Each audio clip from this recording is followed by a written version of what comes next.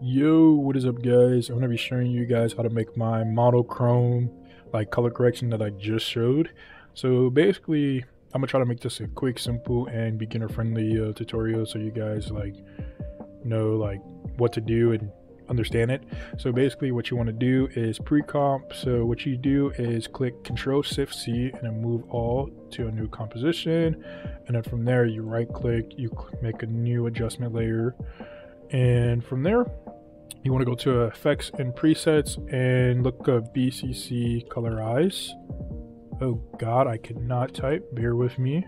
So from there you just drag it on the adjustment layer, and as you can see it takes out all the color and everything, saves you a lot of time from struggling in magic bullet looks like how I used to make my old CCs. So basically what you want to do is click color 4 on, and then from there click color 3, and then I want to make this like a purple. So I'm gonna drag this like right there. I know it looks crazy right now. I know it looks crazy, but trust me, it's gonna look nice. Trust me. So what I do, I drag this to like right here, and I drag it down to a yellow because yellow looks like the best. It gives it like a little white feel, if that makes sense. So I drag it like right there. So what you want to do is just focus on these three right here: black point, white point, and squeeze.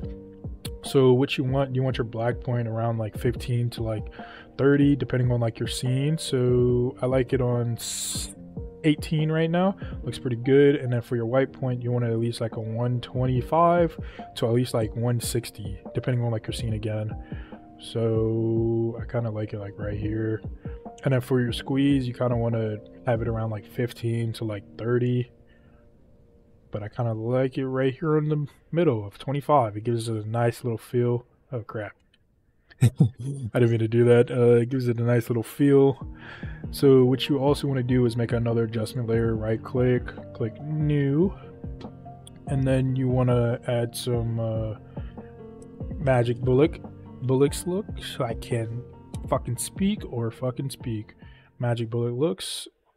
If you want to do something like this, you can add a couple of curves, and then you can also go to a lens and add this if you want to give it a little bit more of a dark curve around there. So what I also do, darken it a little bit, not too much, just like that, just a little bit more, so you can make like all those colors pop, like the eyes. It looks a lot more better now. As you can see, it makes it pop, the color pop, in my opinion. So another thing that you can add is some deep glow. Deep glow goes crazy. Make sure you guys add that to your CCs. As you can see, it already makes it pop like hell. But what I do with mine is I drop this down to at least like a little bit under 100 because I find it best for like the way I do my CCs and everything.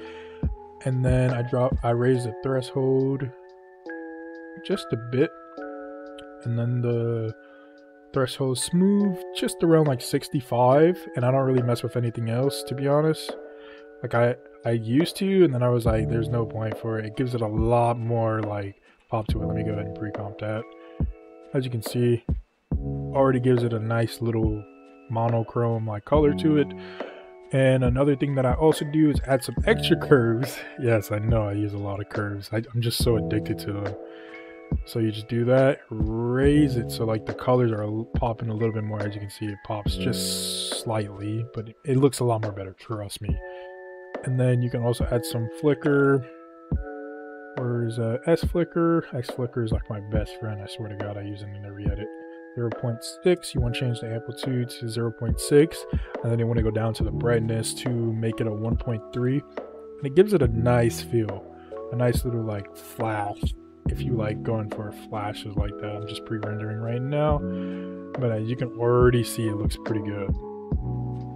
But yeah, that's basically all that I got for you guys. I try to make this a pretty quick and easy tutorial for you guys. If you guys enjoyed, make sure you go ahead and drop us a sub, like this video, and go ahead and check out my Instagram. This project file will be available for anybody, so if you guys want the project file, make sure you just send me a DM in my Instagram saying that you want this project file, and I would gladly send you the download link for it. But yeah, I hope you guys enjoyed. Thank you, and peace out.